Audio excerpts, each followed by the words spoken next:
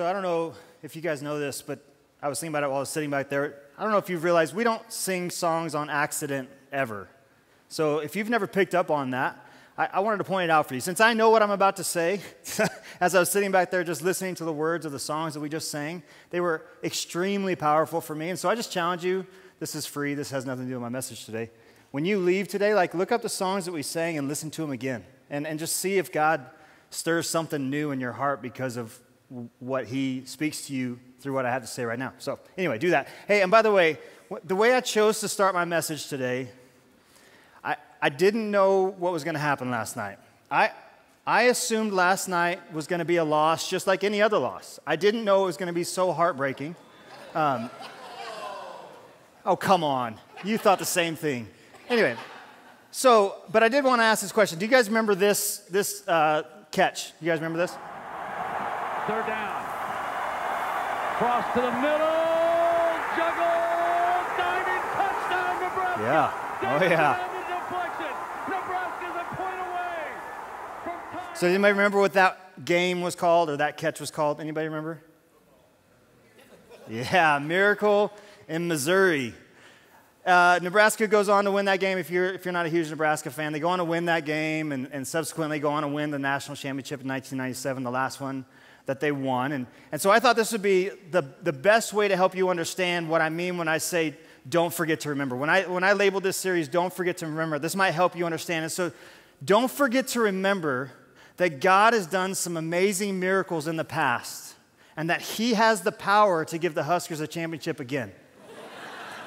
Now, we don't actually know if he's going to do that, but he definitely has the power. Anyway, don't forget to remember. This is actually a series to help us remember, or for some of us, actually for a lot of us, I think, to remember, to learn for the first time how and why God miraculously worked in the past, both in Scripture and maybe in your life or in somebody else's life, and for us to gain the confidence we need to believe that he not only has the power to do it, but he is still working miracles today. Do you ever use the word miracle when you're describing things? I know that I have a tendency to do it often. In fact, last week my daughter got baptized. That certainly was a miracle. It was beautiful. She'd go back and watch it. You'll probably cry. But I remember telling somebody about Cadence's baptism, and I used the phrase, man, it's a miracle my whole family was there. I've got a lot of kids who are busy, but I said, hey, it's a miracle my whole family was here. Maybe for you, just this morning, like as you're getting ready, your kids are going nuts and you hop in the car and you spill some coffee on yourself, or you go through the Starbucks line and it takes forever. You sit down in your seat, you look at whoever you're here with and you say, man, it's a miracle I even made it here today. You know, I'd actually argue the word miracle is kind of losing a little bit of its luster, a little bit of its power for us today. And one of those reasons certainly could be of overuse, just like I just mentioned. I mean, we say things like, hey, I went to my kid's soccer game and the parking lot is so full, but I pulled up and there was a spot right by the field. It was a miracle. No, that's not a miracle.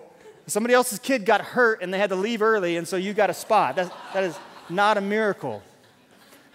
One other reason it's kind of losing kind of its feel for us, a true understanding of what it means, it might be because of unbelief.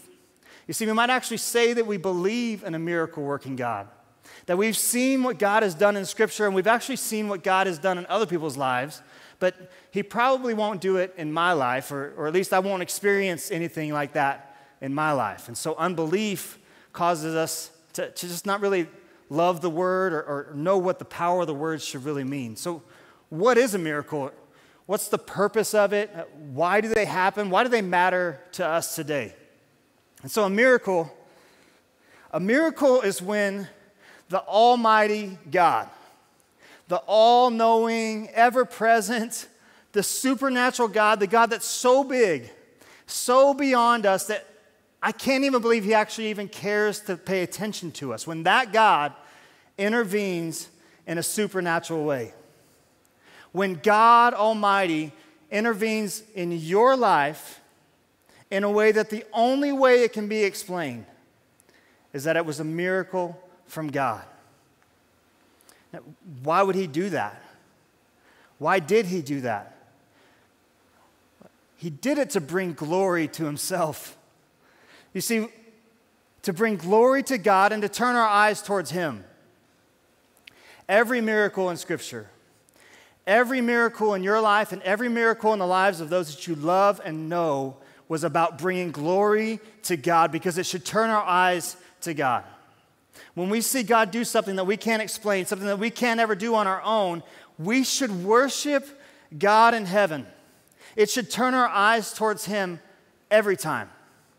And so our main point for this series going forward over the next 4 weeks is this: don't forget to remember miracles from God are about God to turn us to God.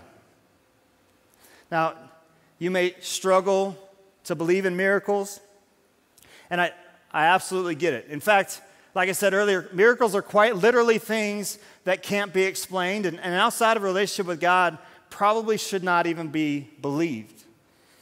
But I would venture to say that there's a ton of people, that there isn't, maybe not even a single person in this room who hasn't at one time hoped, prayed, begged, believed for a miracle to take place in your life or in somebody else's life. In fact, how many of us in this room are currently hoping for a miracle to take place in our lives or in the lives of somebody else? Yeah, there's so many of us.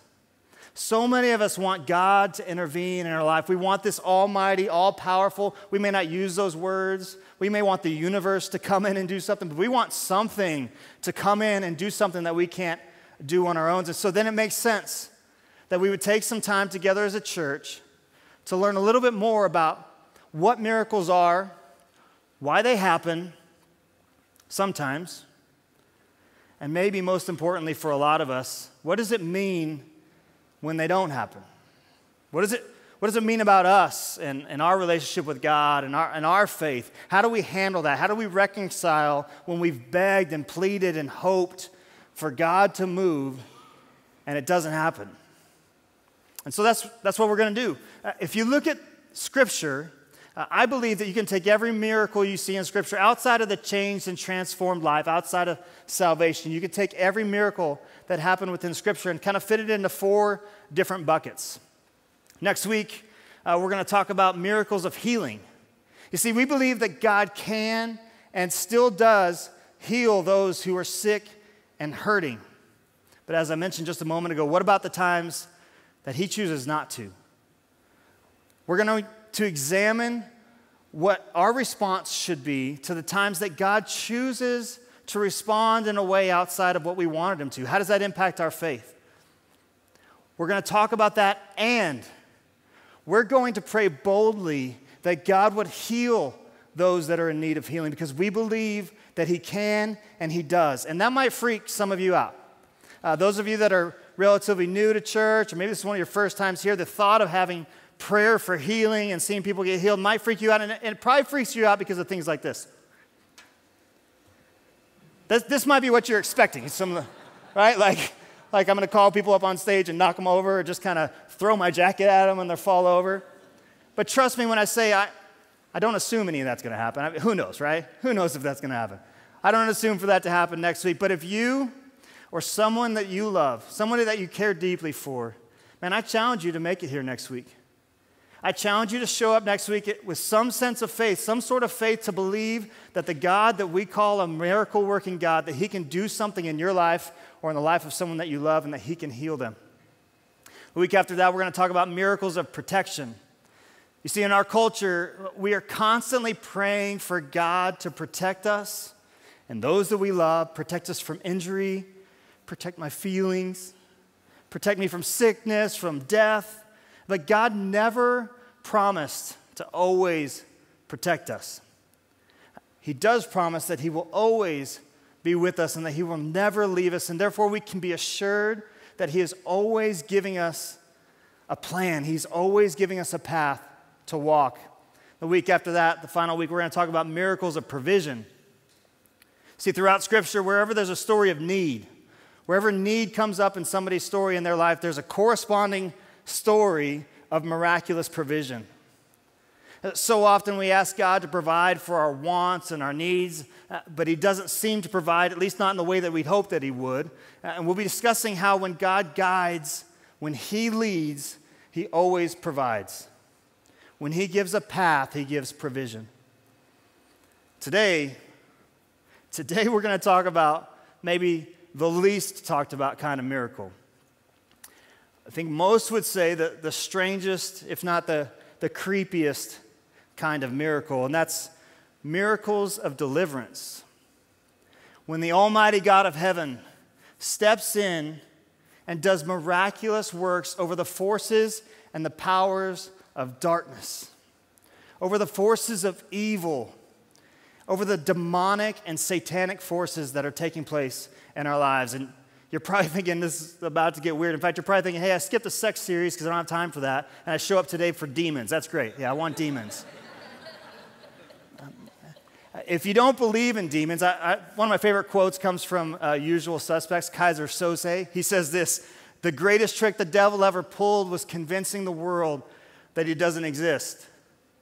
It wasn't actually Kaiser Sose, it was a poet, but Kaiser Sose is cooler. To be honest, there's been plenty of times in my life where I've been right there with you. Not that I didn't believe that there were evil forces or that there was a devil or Satan or demons, but I lived practically like I didn't believe it. I spent most of my days pretending like it wasn't real or simply not paying any attention to it at all. Until a couple of years ago, as about a year and a half ago. Let me introduce you to my friend Richard. This is Richard. In fact, every time I see this photo, there's just so much joy in my heart. You see, Richard, about 22 years ago, Richard saw something in me, a chubby 21-year-old, uneducated, nobody guy that happened to want to work at a church, and he saw something in me. So he hired me for my first full-time ministry position to work with him at a church in Houston. Richard was a mentor of mine. I was young. My wife and I had just had our first child. I was learning what it meant to be a husband and a father. Richard taught me how to love my wife well. In fact, to this day, I date my wife once a week because Richard taught me how to do that. Richard showed me what it meant to continue to love my wife well. Richard moved up to Omaha not long after we worked together there in Houston to plant a new church. And again, Richard saw something more in me. He saw that I could actually come up and lead this church with him. And so he hired me to move up here from Dallas at the time. And I moved up here and I actually lived with Richard and his wife and his daughter at the very beginning while Holly was still in Texas getting everything settled down there. And we planted a church together for about 2 years. And I mean, the intimacy of that, like working together to plant a new thing, and there's just so much that goes on in that, and our relationship just grew. Well, that church didn't end up working out, and so I took a job here, and he ended up moving back to Houston and started a nonprofit called Attack Poverty. Attack Poverty works to just service the underprivileged, the lower income portions of the Houston area, and that nonprofit grew to a multi-million-dollar a year budget. They had headquarters in 3 or 4 different places within Houston. They were the hands and feet of Jesus. They didn't just go knock on doors and tell people about Jesus. They went and showed people Jesus. They had impact on Houston like no other nonprofit has ever had. And so Richard, man, he meant the world to me. And then about a year and a half ago, this happened.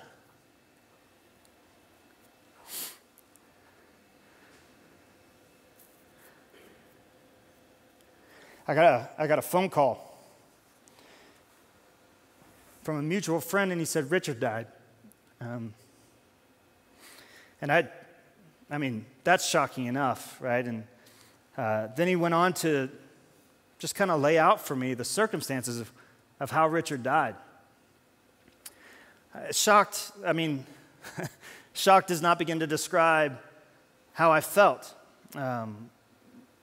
What was going through my mind, there was no way to comprehend all the feelings that were coming all at once. And I was standing in the foyer, actually, when I got the phone call, and I was pacing back and forth, and I couldn't even explain to the people here at work why I was so out of it.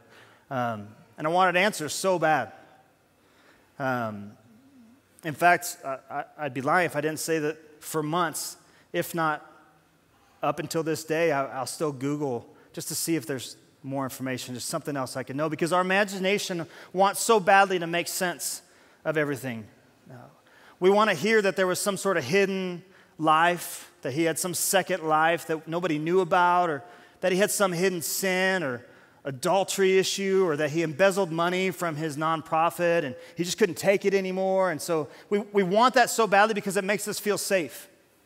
Because the more that we can understand and comprehend, even though how dark it may be, we can understand why somebody would freak out. The more we can do that, the safer that we feel.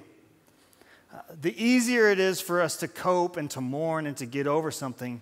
And I'll tell you, to this day, if you go and read up on any of this, there's an investigator in Sugar Land, Texas, who said, I've been doing this my whole life.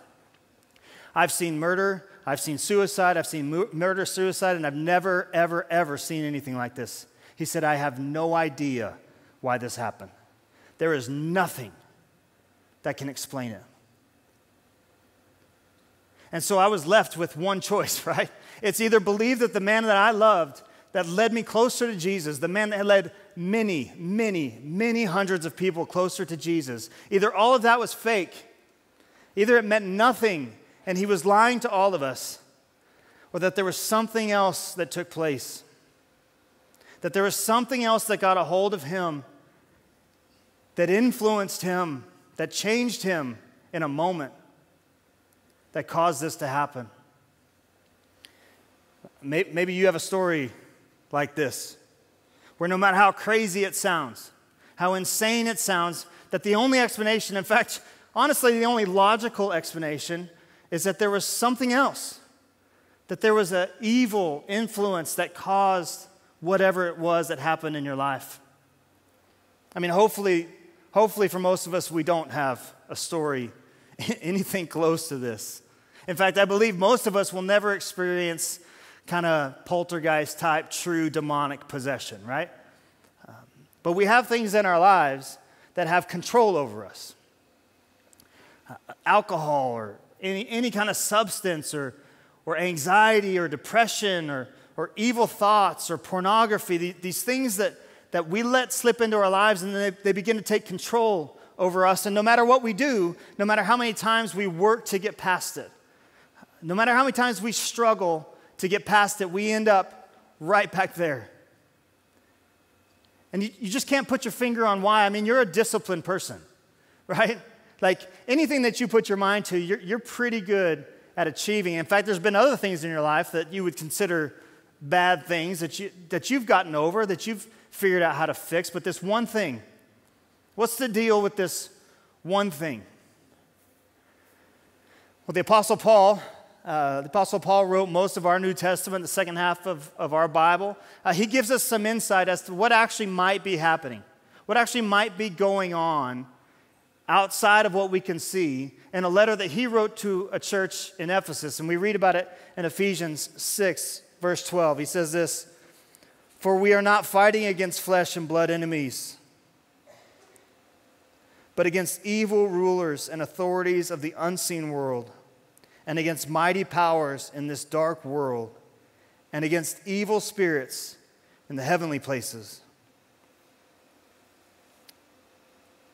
Against evil spirits in the heavenly places.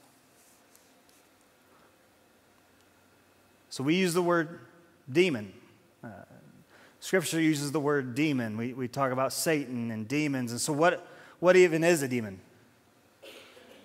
Many people believe that a demon is, it is October, it's almost Halloween. Many people believe a demon is the spirit of the dead, right? Like, hey, I've got that mean Uncle Tom. He was a hellraiser when he was alive, and now he's dead and he's haunting me. He's a demon. No, your Uncle Tom is not a demon. It's not how it works. Most of what we know about demons actually comes from Isaiah 14 and Revelation 12. Most of what we know about the forces of darkness, about Satan, about demons. Isaiah 14 in the Old Testament, we see Lucifer, another word for the devil. He's a created being. He was created to worship God. He gets to the point where he makes what we see as the 5 I will statements. 5 statements where he tells God or tells the people around him, the angels around him, that he is going to ascend to heaven. I will set my throne on high. I will sit on the Mount of Assembly. I will ascend to the heights of the clouds. I will make myself like the Most High God. Those are the 5 I will statements that he makes. And God, as you can imagine, God says, there's no one like me. no one like me. And he casts Lucifer out of heaven. And as he casts Lucifer out, we see in Revelation 12, he casts 1/3 of the angels go with him. Obviously, we have no idea what 1/3 is, how many that is. But we can see from Isaiah 14 and Revelation 12, we can know this. There's one devil, and there's many demons. One devil, many demons. What an angel is to God, a demon is to the devil. Demons do the work, the bidding, kind of all the hard stuff, the coming after you type of stuff. They are a spiritual enemy. In the dark realms, they're out there trying to destroy anything that brings joy to God. Anything that can bring joy to God, they're trying to destroy. They're trying to take people away from the kingdom of light, from the kingdom of God. And that's a whole lot to wrap our minds around. But if you were to ask me, kind of where do we get it wrong in the church, the global church, and depending on where you're from or where you grew up or what your background was, you probably fall within kind of two different camps. And I don't think it's just church people. I believe those that are not followers of Christ, people that aren't part of a church, they're not exempt from kind of these two camps, if you will. The first one is this. We overemphasize demonic influence. There's a demon under every rock. We've heard that phrase all the time. In fact, Pastor Nick, his wife Amy, I did not ask for this permission to tell the story, so hopefully she's okay with that. She's the best. Like, she's the best at the demon under every rock kind of thing. Like, in fact, we were at a meeting as a leadership team, and Nick showed up late to the meeting, and then so Amy sends a text to Ronnie saying, "Sorry, Nick is late. The devil wanted to keep my phone in his car." No. You forgot your phone in his car. Like, that's, anyway, I love Amy. She's great. She always says, I want to punch the devil in the face. So anyway, people say things like, the devil made me broke. No, the devil didn't make you broke. You suck at spending money. Like, you made you broke. And contrary to what we all want to believe, the devil did not make you eat the whole thing. That was 100% your decision. The other way we get in trouble, or the other camp that we kind of fall into, is we underemphasize demonic influence. Certainly not everything that goes wrong in our lives is directly caused by the devil or evil forces. But far more than we realize could be caused by the forces of darkness. And because we don't have our eyes open to see it, we blow it off as circumstantial or simply bad luck, which only serves to allow darkness to dig its way deeper into our lives. If we want to understand how God has worked over the powers of darkness in the past and begin to have faith to believe that He has the power to still do it today, we need to have kind of a framework, kind of a foundation for how demons work and to be able to identify their work in our lives. And here's 3 things that I see that demons do. Demons tempt you to sin. Paul wrote again to Timothy, he says this, that they will come to their senses and escape from the trap of the devil who has taken them captive to do his will. In some form, in some fashion, demons will communicate to you. They'll whisper in your ear. They'll say, go ahead. Go ahead, you deserve it. Just log on for a few minutes. You can have another drink. It's totally fine. Just take it. Just smoke it. Just do it. Just go ahead and text her back just this one time. Just have one little conversation. It's not that big a deal. Nobody's going to find out. You're never going to get caught. And so what you hear from demons is, on the front side, they minimize sin. Even though you know you probably shouldn't be doing it, you hear these voices or you get these feelings or these senses that for this time it's probably okay. And then they maximize it on the back end. Minimize sin on the front end, maximize it on the back end, and say, oh, see what you did? God could never love you. You see how you did that? You did that again. Look what you did. He's never going to be able to use you now. So demons, they tempt you to sin. Demons distract you from God's will. Again, Paul writing to Timothy says this, the Spirit clearly says that in later times some will abandon the faith and follow deceiving spirits and things taught by demons. Some of you might know one of these type of people. Some of you might be one of these type of people where there was a time where you were walking in lockstep with Jesus. I mean, you and Jesus, you were the best of buddies. And everything he wanted you to do, you did. You were following him with all of your heart, and you loved him. And then, demonic spirits, deceiving spirits, evil, whispered in your ear and led you away from the truth of the gospel of Jesus. It's very common for us today, and you guys will all know people who talk like this, who think like this, where all roads lead to God. Like that's kind of the first little whisper that you hear, and you're like, no, I love Jesus. Jesus is the only way I get it. No, it's okay. Maybe just take a little bit of this, a little bit of Buddhism, a little bit of New Age. I kind of like the idea of this mysticism stuff. It's really kind of fun to think that I could figure some stuff out that way. We wouldn't use this word, most of us, but a little bit of witchcraft, a little bit of this, a little bit of that. And they tell you, hey, most of the Bible, I mean, it can't possibly all be true anyway. It certainly can't be accurate to history. So just take the parts that you like, make your own path, you'll be fine. It's your life, live it how you want, and eventually you find yourself on a path that leads you away from Jesus and not towards him. Demons distract you from God's will. And demons inflict suffering. We read about this story in Matthew of Jesus. A man walks up to Jesus and says, Lord, have mercy on my son, he said. He has seizures and is suffering greatly. He often falls into the fire or into the water. And Jesus said, bring the boy here to me. And Jesus rebuked the demon, and it came out of the boy, and he was healed at that moment. One of my favorite things about reading through the Gospels is when Jesus is confronted by an evil spirit. And if you read through it, you'll see it over and over and over again. The moment Jesus walks into a room, the moment somebody with an evil, demonic spirit inside of them walks in the room, they recognize Jesus like that. And they speak directly to him because they know who he is. And what do we know about Jesus? That Jesus came to give life.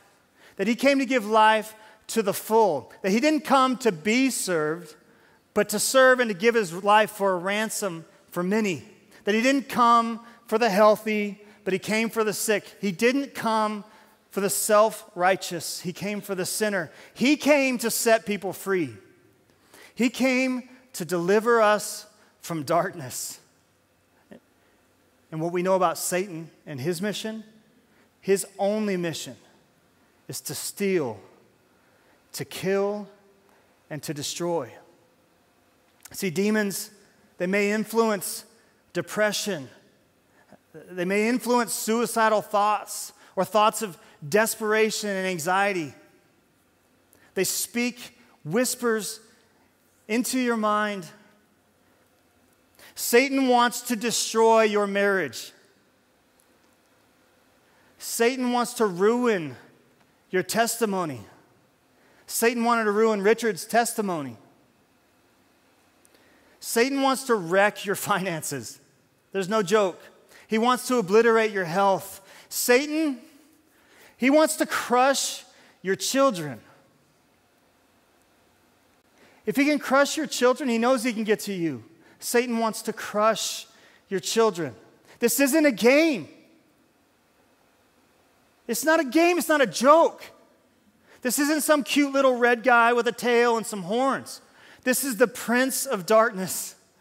This is the forces of evil that hate God.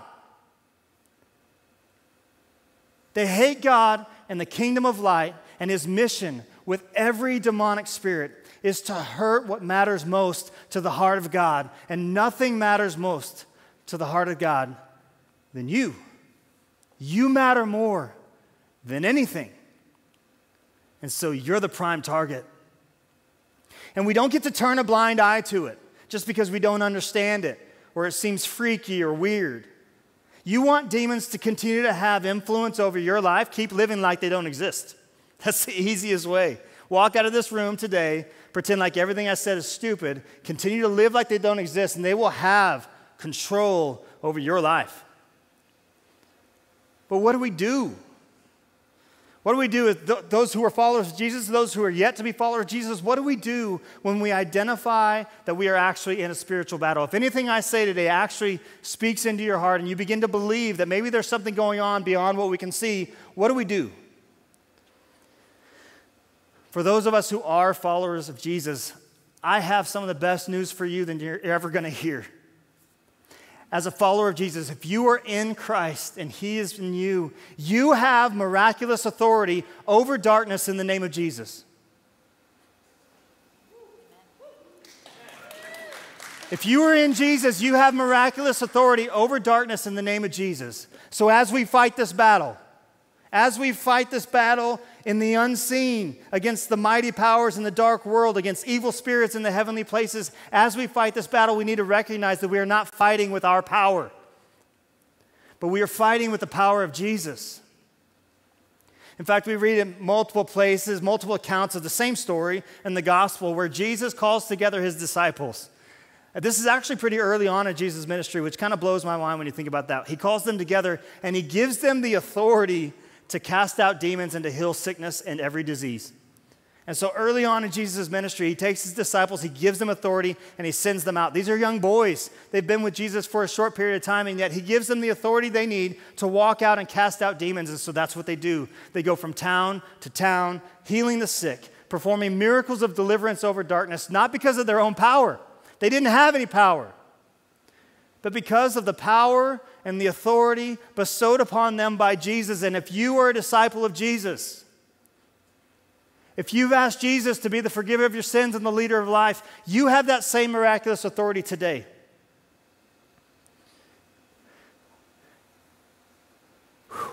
Just step back a little bit. This all sounds weird. I'm fine with that. I get it. That there's stuff going on that we can't see, that there's battles behind the scenes, and beyond that, it's just so hard for us to actually remember and live our lives like it's going on. Most of the time, we're just trying to make it through the day, right? Pay our bills, clean the house, get the kids to where they need to go, get home, go to bed, wake up, do the same thing. And in the mundane, we become blind to the reality that there is a real and present enemy that is daily trying to drive a wedge between me and my wife. Just a little bit of a time. Just skipping one date night this week, it's fine, don't worry about it. Just one little bit of a time to drive a wedge between me and my wife. That the forces of evil are not just trying to hurt my kids, but they're trying to destroy my kids. That there are demonic forces that want me, that want you dependent on some other substance.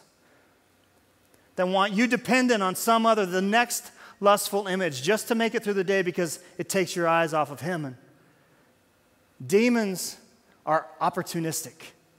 And trust me, they're willing to play the long game. And every moment of every day, they are looking for the slightest opening to dig their way in and begin influencing you away from the things of God. And throughout the New Testament, we see Jesus and His disciples perform many miracles of deliverance. And because of Jesus' authority bestowed upon you, as a follower of Jesus, you also possess all the power and authority required to experience those same miracles today. And I've got three things that I think will help us remember how to do that. First one is identify the influence. Identify the thing in your life where the enemy can have influence over you. Now, I've got two things for you. Don't assume every problem is a result of demonic influence. Don't assume that everything going on in your life is because there's a demon doing it. Trust me, we're pretty good at screwing things up ourselves. But also, don't assume every problem isn't. Have your eyes open to what the forces of evil, what your enemy may be doing to try and destroy you. The second one's kind of funny, but I wanted you to remember it. Obliterate the opportunity. Obliterate the opportunity. O and O, you get it? Obliterate the opportunity. If you've lived life long enough, you're well aware that not every problem in our lives is caused by demonic forces like I just talked about. But your enemy is opportunistic. He will use anything to bring you down. He may not have made you do it initially, but once he sees that it's something in your life that he can grab hold of, he's coming after it. Flee from the traps that you have identified and any possible opportunity that the enemy may have. And finally, the third thing is pray with power. Anytime you have a problem or a new battle or temptation, a trial, or you identify a potential demonic influence, let me encourage you, do what's natural. Do what's natural and wise. And pray for the supernatural intervention of a miracle-working God. If you're battling anxiety or depression, man, go find a good doctor. Go find a good doctor who can get you the medication that you need to work through your anxiety and your depression, and pray in the name that is above every name. Pray in the name of Jesus for deliverance from the anxiety and the depression that you struggle with. If you or a loved one is battling with alcohol or substance abuse, 12-step program all day long. Go. Be at every meeting. Be there. Do what's natural. And pray with power and authority for the spiritual victory that you can claim in the name of Jesus, that he would keep away from you the demonic influence that keeps pushing you towards that substance. This is what we do. We do what we know to do, and we invoke a power that goes beyond all that we could ever know to do. Because we believe that God has the power to continue working miracles. When Jesus rose from the dead, he defeated darkness. And as a follower of Christ, you have authority over darkness in the name of Jesus. Most people think of darkness as the opposite of light. Darkness is not the opposite of light. Darkness is the absence of light. One of the metaphors for Jesus is that Jesus is the light of the world, and if Jesus is in you, then that light dwells within you. John 1:5 says, the light shines in the darkness, and the darkness has no power to overcome it. Anytime there's spiritual darkness and you walk in the room, light walks in the room. And light always defeats darkness. If you are in Christ, if you are a follower of Jesus, you already possess everything you need to be victorious over the powers of darkness and demonic influence in your life. Does that mean the battle's over? Certainly not. In fact, it may get harder. But every time there's a new battle, every time there's a new temptation, take authority. Say it out loud. I take authority over this darkness in the name of Jesus. Because greater is he who is in me than he who is in the world. Church, you have to know, we are not fighting for victory. We are fighting from victory. We've already won. If you are a follower of Jesus, you've already won. For we are not fighting against flesh and blood enemies, but against evil rulers and authorities of the unseen world, against mighty powers in this dark world, and against evil spirits in the heavenly places. Let me tell you, if you've yet to put your faith in Jesus, if this is one of your first times here, if you're watching online, you're just logging on for the first time, but there's something stirring in your heart, let me blow you away. That is the Almighty God performing a miracle in you at this moment.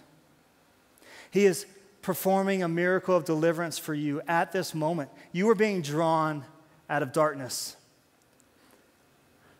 The Almighty God of heaven is opening your eyes to new things, things that you haven't seen, maybe haven't believed before. But let me tell you, you aren't doing anything. Those of you that follow Jesus, myself, we didn't do anything. In fact, Ephesians 2 tells us, Paul tells us in Ephesians 2, that we were dead in our transgressions. We lived by the ways of this world. We were following the promptings and the leading of evil and demonic forces, but because of his great love for you and for us, he is raising us out of darkness. He is delivering us from darkness. This miracle of deliverance is a gift. His name is Jesus. All you have to do is continue to let God stir in your heart. Continue to let him move you out of darkness and into light. Accept the free gift of Jesus by putting your faith in him and asking him to lead your life. Would you experience that miracle this morning? Let me pray. God, I'm so grateful that you continue to work miracles at all. That you care enough about us, that you see us, that you know us in such an intimate way that you can step in and intervene in our lives in a way that we could never do by ourselves. God, for those in the room who might be stirred towards you, that walked in the room not believing, but now maybe they are beginning to believe, God, I pray that you would come and capture their hearts this morning, that they would put their faith in you, that they would ask Jesus to forgive their sins, to lead their lives. Father, we love you. We pray all these things in your name. Amen.